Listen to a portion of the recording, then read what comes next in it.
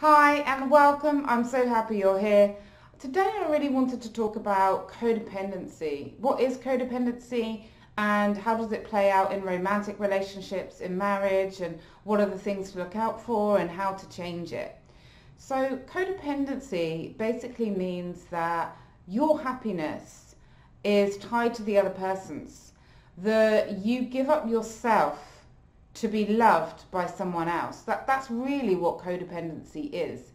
And sometimes it can have very controlling elements where people will want to control their partner, control situations, because their life is so tied up in somebody else's life. And often it can cross the boundary between caring for someone and caretaking. And it's knowing that difference.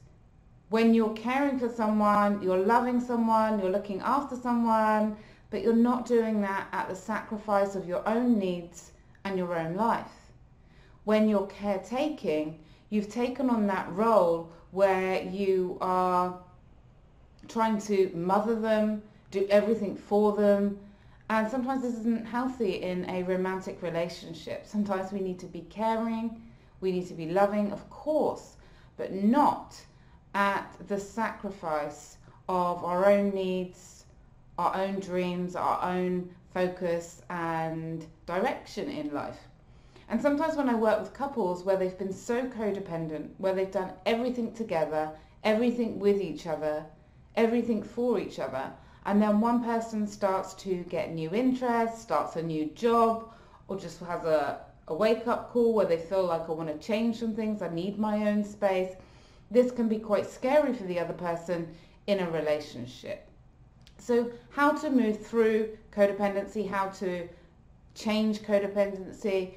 Really the first step is awareness. Am I being codependent? Does my happiness depend on their happiness? Is my life completely revolved around them rather than doing things for myself? Awareness is the first step. The second step is building and focusing on yourself. And I'm going to be sharing more videos on how to focus on yourself, how to rediscover your purpose, your passion. So if you're interested in that, do subscribe to the show to check out those videos. So looking at what you can do for yourself to make yourself happy. Do you have interests and activities outside of just the relationship activities? Do you have your own source of happiness? These are things to look at. And then there is codependency where somebody has an addiction, where somebody has an emotional issue. And sometimes you can become so wrapped up in trying to save a person in a relationship that again you start to neglect your own needs. So how to balance those, and this is something that I talk through and help couples through or individuals through in a lot more detail.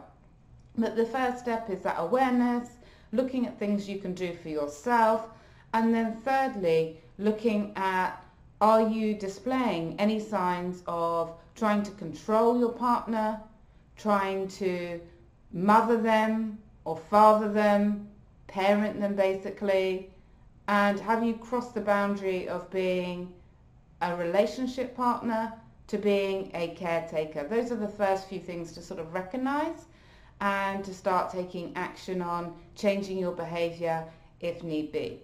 If you'd like to talk more about this with me, then do visit my website, nicolabeer.com. There's an option there where you can just book a free 15-minute, 20-minute call with me where we can discuss this in a bit more detail. I love to support people in this area. You can also get my 7 secrets to saving your relationship and strengthening your relationship, as well as some meditations. So nicolabeer.com. Look forward to interacting with you there.